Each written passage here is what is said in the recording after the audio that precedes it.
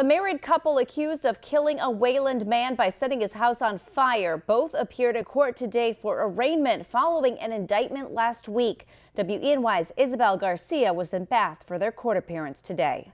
Joseph and Irene Meyers both appeared in Steuben County Court on Monday to hear the charges against them in connection to the house fire in Wayland back in February, which killed David Odell. Just last week, the couple was indicted on new charges, including 2 counts of first-degree arson, second-degree murder, and attempted insurance fraud, with additional charges for each of them individually.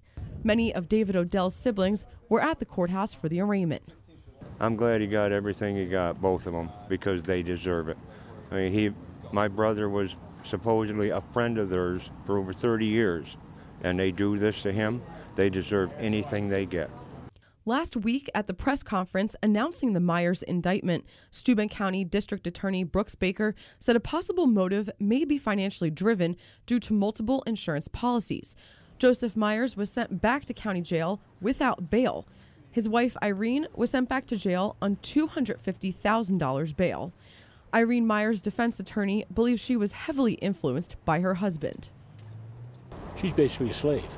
Okay, she was brought here from the Philippines in 2007. She was here a month and a half, and the abuse, physical, mental, and sexual, started.